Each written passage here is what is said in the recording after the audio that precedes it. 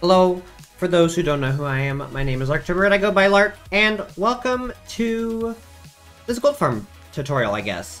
So, there are many places you can get gold information on how to build the best gold farm, how gold farms work, etc, etc, and this will not be explaining any of those details. There are many other resources that you can go watch and many other videos that are talking about gold optimizations, and so this is not this video. This is specifically about this gold farm.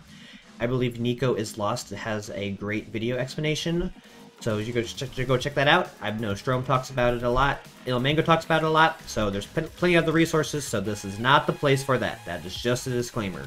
So what got me into this project on trying to build a new and fastest gold farm, single-dimensional gold farm, it was I started a hardcore Minecraft world and I wanted to do a YouTube-style Let's Play on it, and I want to make it unique because a lot of people do hardcore videos, and so I decided to do a totemless amplified hardcore series. And so in order to do that, I had to set some rules, and one thing that I set in place was that I did not want to use the roof to build a gold farm or to build any farm in the Nether, and so it led me to working on a perimeter and to how I got here today. This is a different world. This is not the hardcore world, just for the record. And when looking at gold farms, yes, I could do Ilmango's donut. Yes, I could do Nembomb's ring-shaped design where the pigmen drop onto honey blocks or hay bales and then they die, or you can loot them. I did not want to do any of those. I wanted to do my own unique design, and this design was inspired, as you probably can tell, by two people really, and that is Ilmango's gold farm, the conveyor-style gold farm. That is showcased in Season 2 of Psycraft, but also it is inspired by Strom's Whiskey Train, where mobs are picked up in minecarts and then they're brought to a centralized killing chamber. So I combined their two ideas along with some help, advice, and stuff from Dave Guy, who actually helped Strom in his Whiskey Train design. So thank you, all three of you, for that. And you should definitely check out all three of them. So what makes this farm unique is that rather than having giant spawn platforms close to the player, they are all spread out as almost as low as possible, but within a reasonable distance to the player. It kind of maximizes the despawn sphere. And so what happens is the pigmen spawn on the magma blocks. They see the turtle eggs that are located in between the trapdoors, and they move to them, and then as they are actively moving, they can be readily picked up in the next available minecart once they get close enough in proximity. One of the biggest struggles that I had to deal with was this section right here where the eggs are located. And the minecarts drop a block and then they come back up a block, because if we do not have a trapdoor beneath the eggs, so they're just hovering and the minecart rail is flush, the pigmen get stuck on about a half a block away from the trapdoors, and they don't actively move because they can't physically pathfind any closer to the eggs. And so one of the requirements is that mobs have to be moving in order to be picked up by a minecart, and that's something that I had to face and learn, and something that was talked about in other videos as well. And by not having those trapdoors, or having those bottom trapdoors and that rail dipping down, we decrease our rate significantly. So after the pigmen spawn and they're picked up in the minecarts, they are brought to the centralized killing chamber, and then they are all deposited into 2 killing locations, and then a player with a looting sword attacks an armor stand. You can see Steve. Thank you, Steve, for all your help as well in this process. Attacks armor stand, and with sweeping edge, they are able to be slain, and then the drops are then picked up by rapidly dispensed hopper minecarts onto this instant breaking method discovered in 1.19 with the implementation of our hopper minecart sticking together, and then the items are dropped and accumulated. Actually, they're aligned on 2 different sides of the ice rail, I guess is what it's called. And then here they would be typically burned, but I am actually just doing in the hopper counters with carpet mod. So one of the greatest challenges that I face, so we're currently at a tick rate of 2 right now, and so the minecarts are going to look funky and stuff like that. But in order for mobs to wrap around this corner and be deposited in the kill chamber, a minecart on top and bottom has to be perfectly timed so that they reach the chamber or these activator rails at exactly the correct moment. If they don't reach them at exactly the same moment, right here we can see an example right here of them reaching them at the same moment. So once they hit the activator rail, they are both tossed into the centralized killing chamber. Without the precise timing where the minecarts on the top and bottom rails are at the same time, if a pigment on the bottom gets there before the top minecart, it can actually back up the entire rail, and so the top rail will also back up the bottom rail, and so then you just have a bunch of minecarts that get backed up into the system. And there's a weird mechanic where they get snapped all together, so you can have like 30 minecarts on a single block, and that is just a lot of lag and stuff like that. But you can also see that this farm is definitely not precise, because the way the mobs come around here is that they can be murdered one hit when they're still leaving the minecart, and then their swords drop. They don't typically drop gold ingots or nuggets, which is fine. But, so this is not a 100% lossless design as well. Okay, so now that I have kind of showcased how mobs get from point A to point B, it's time to stop the farm, to kind of walk through a few of the most important parts of it, and then to tell you how to get a hold of the schematics.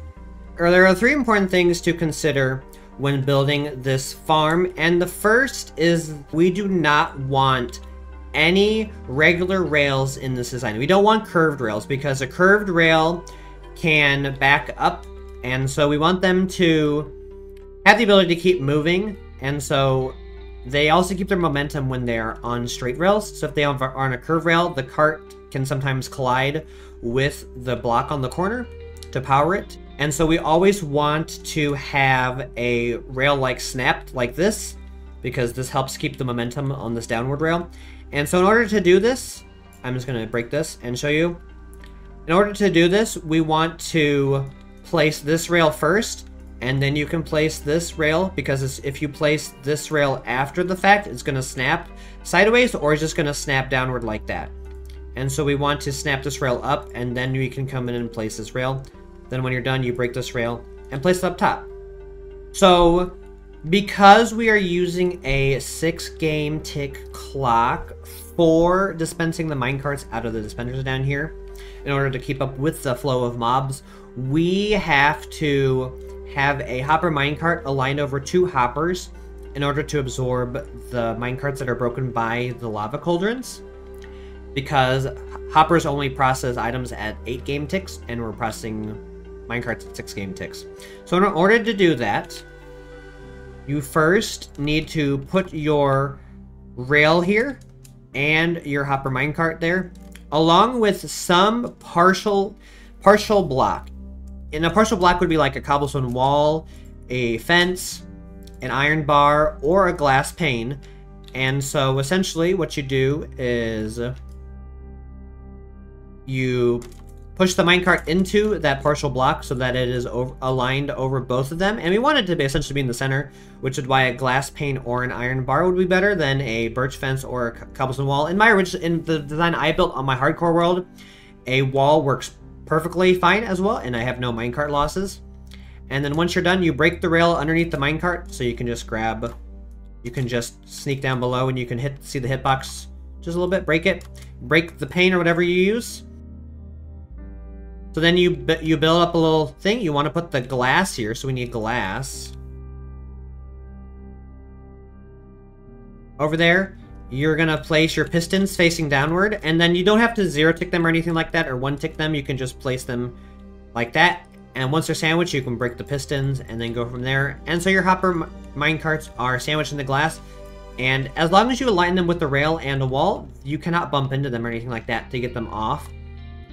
So I'm going to show you the proper way on how to get these rails to look like this, with this trapdoor, and this trapdoor open, so these rails are hovering.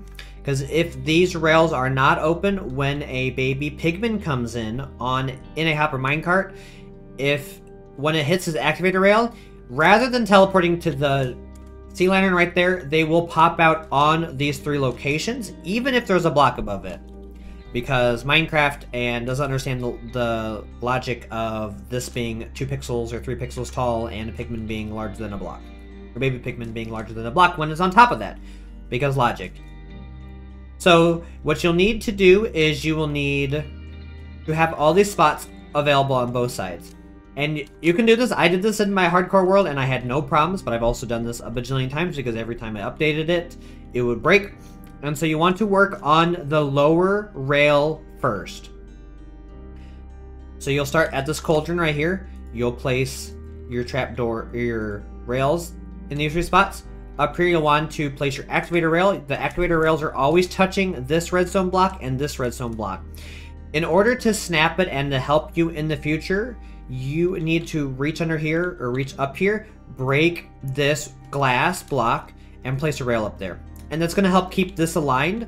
So once this is aligned upwards, you can go ahead and place this powered rail right here, and it will snap in the direction it needs it without affecting this rail. Same thing on the other side. Powered rail, activator rail, and you're good to go. Plus this. But don't open any trapdoors yet, and don't remove that until the second to last step. The next step is to do the top line. And so you're going to want to remove this glass block, place a temporary block, or a temporary rail, do your activator rail, and then do your powered rail, and it's important you do this power rail first before this rail, otherwise you have the opportunity of this rail snapping in a different direction and it just makes it complicated. And we'll place the rail here, and then rail here. And so this side is completed, so we can go ahead and place that powered rail there. And on this side, we're going to place our activator rail there.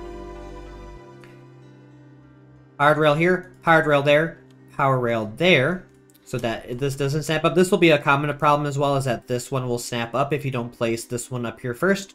And then you can finish it up with this, this, and this. You need to make sure that you have all of these rails up here. Make sure everything is aligned. So open your schematic, go up to the top, make sure that only those trapdoors are open, but all the rails are in line properly. And you want to come to the top of the farm, reach down here, there'll be a glass block right here. Break this glass pane, or glass block. Reach down here, break that rail, place a glass block there. That rail down there may or may not be snapped upward, depending on the server and stuff like that. And then up here, you want to do the same thing. Break that rail, place a block there, and then place your block there, and then the chamber is done. So in the event that you're building this and you accidentally break this powered rail and it snaps up, what you're going to want to do is you're going to want to break this rail and then replace this rail. And then you can place this rail here and it will snap properly. So once you get all the rails placed in, what you can do is there is a black stained glass path that I put along here that is completely optional, but it will definitely help you out in doing a few different things. Is you need to come up here and open the rail. So come over here to the piston, place 3 blocks on top of the piston, and you can reach this trapdoor, you can open it, you can reach this trapdoor right above it and open it, and you can reach this trapdoor right here. And you're going to break these 3 blocks, and you're going to come over here, and underneath this concrete, or adjacent to this concrete on the black stained glass, you're going to pull up 3. You're going to open this trapdoor. You're going to come over here, and you're going to open this trapdoor. And you're going to reach around here, and you're going to open this one. So I just crouched over here. And then you can break these 3.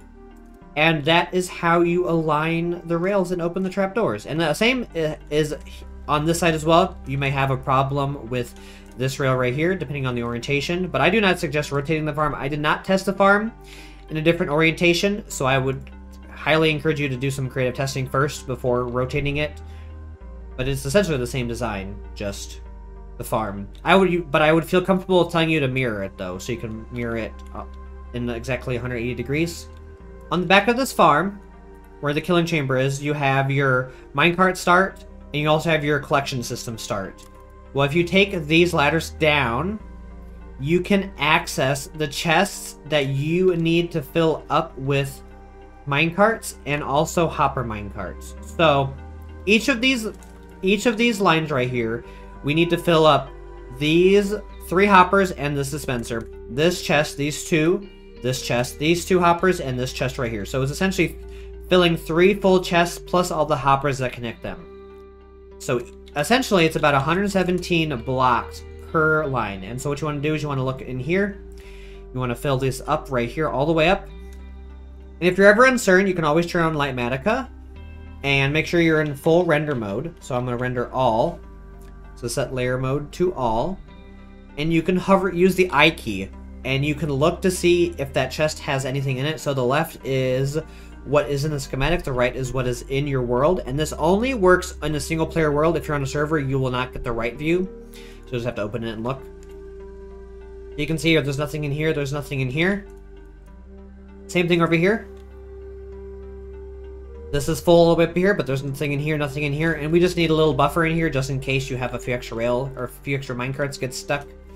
And then right here, you can where these bamboo hanging signs are at.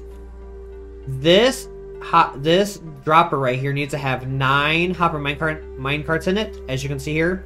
It actually only has 8. That is because we actually have one that moved up here by default, but you need 9 hopper minecarts on this side, and actually the same thing applies to that side as well. So you need 9 hopper minecarts here, and then these 2 chests are just like those ones over here, except there's an extra set of chests over here. Push I, this is full. That hopper is not. That hopper has nothing in it. This one is full. These hoppers do not. The only other thing to note is this Etho hopper clock back here. It has 8 items in it. And so you can use any 8 items you want that stack up to 64. I have 3 sets of glass types in this. So I have the white stained glass for the skirt, which is completely optional, and that is both on the 6K version and the 8K version. The black stained glass that I have here is necessary to prevent pigmen from wandering towards the player and break any minecarts and stuff like that.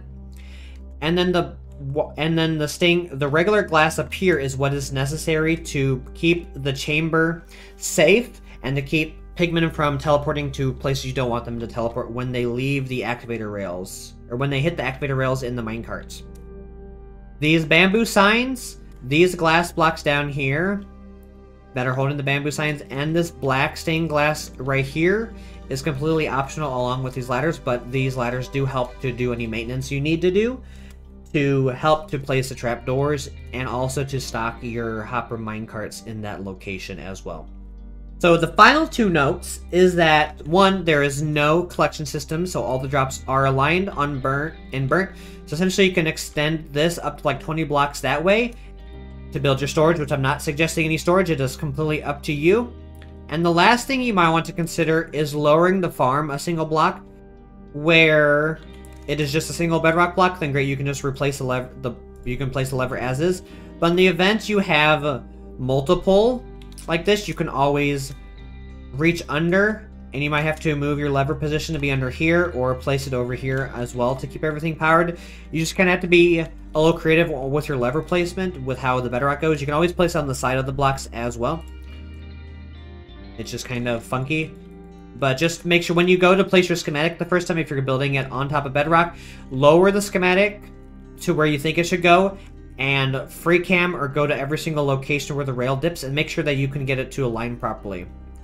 I do say that it is difficult to put a storage in if you lower it a block. So you probably want to know, where do I build the farm? What version of the farm do I want? And so the first thing to note is that I did a bunch of testing on this on my desktop and also my laptop. And so it's important to note that all of the rates that I will be talking about is for when the farm is 100% in a nether waste biome. I had someone on Twitch, Dr. Jankovic, build the farm for me on his stream just so that I could see any flaws with it, maybe better instructions for you, which you'll see, which you probably could have seen in the video. But he forgot that it needs to be in another waste biome. And his is in the Crimson Forest. We still get drops, but it's not the best design. It's not designed for a Crimson Forest because you don't want to compete with other mobs. You want to maximize your zombie pigmen spawning. So the first question you got to ask is, where do you want to build the farm? Do you want to build the farm at build height? Do you want to build it in a perimeter under the roof, or do you want to build it in a perimeter with no roof? That's the most important question to ask, is which location do you want to build it?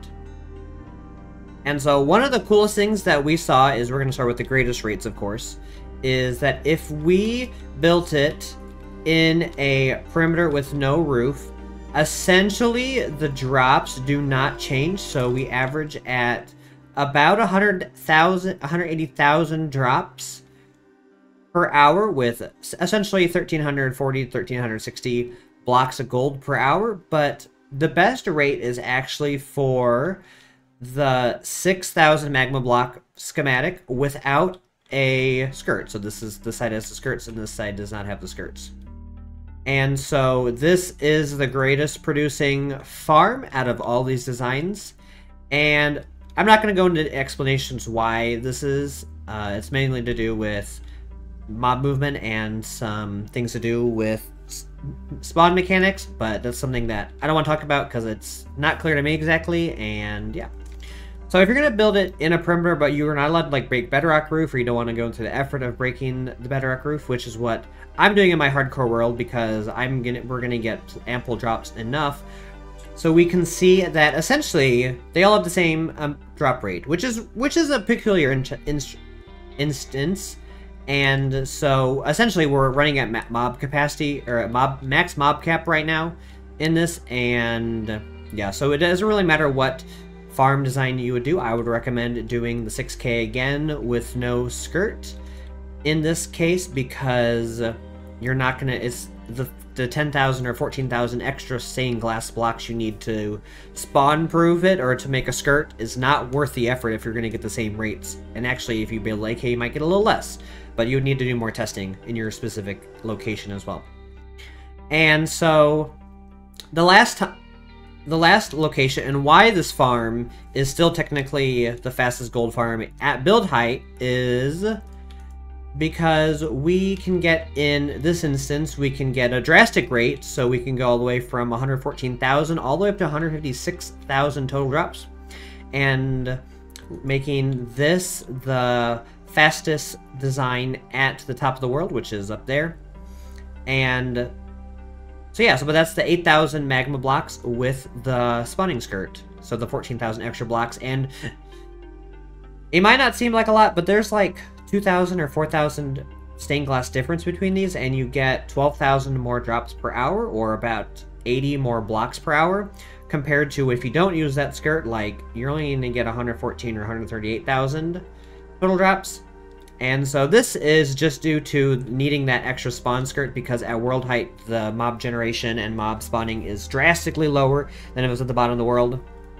And so this actually, if it is at Y256 essentially, this is if it is at Y6 in this testing, and this is also if this is at Y6 as well.